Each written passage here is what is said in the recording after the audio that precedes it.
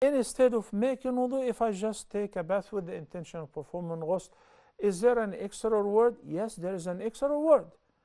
Not only that, if you, while performing wudu, we know that the Almighty Allah says in the ayah of Surah Al-Ma'idah, number 6, chapter number 5, يا أيها الذين آمنوا إذا قمتم إلى الصلاة فاغسلوا وجوهكم وأيديكم إلى المرافق وامسحوا برؤوسكم وأرجلكم إلى الكعبين.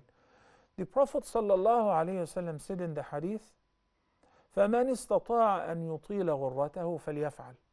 There is a previous discussion.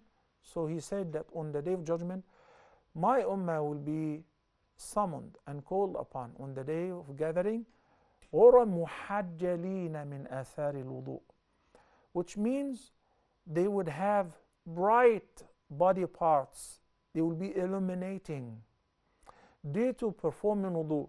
So let whoever increase the area which would have this nur on his or her body, if he can do that, let him do it. How?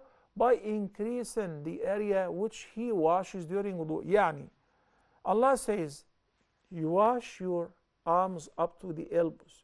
So if you go up a little bit, this is preferable. This is preferable.